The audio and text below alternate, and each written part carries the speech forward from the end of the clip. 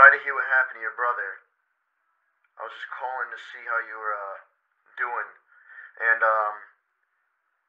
I don't know. I just hope you know it's not your fault. I killed him. I know I did.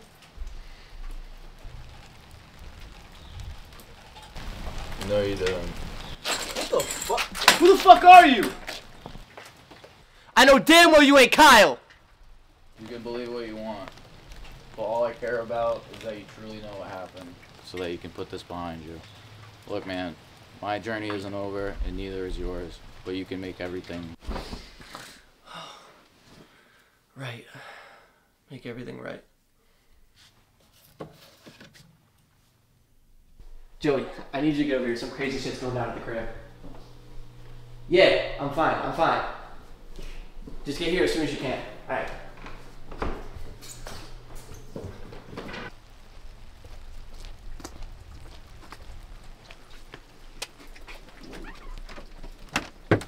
Danny! Danny! Give me a second. Fuck. So what's this all about? Sound like your house was getting bombed. It's because I had a dream. I need to tell you about it. You called me over here for a dream? It wasn't just a dream. I felt I saw Kyle. Listen, man, when my grandmother died, I thought about her and dreamed about her all the time. No, this wasn't the same. I saw him in my dream. I felt him. And what do you want me to do about that? How do you want me to help you? Didn't you're able to control your dreams? But haven't you? Yes, but what? it's dangerous. I started to lose track of my reality. Alright, my reality sucks.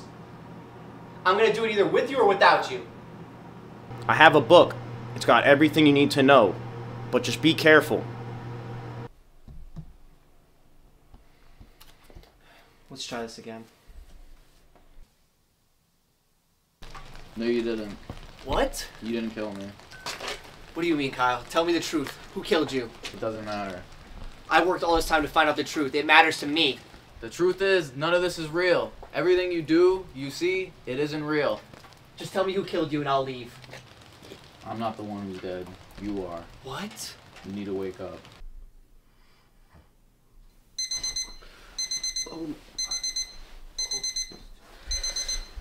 Oh.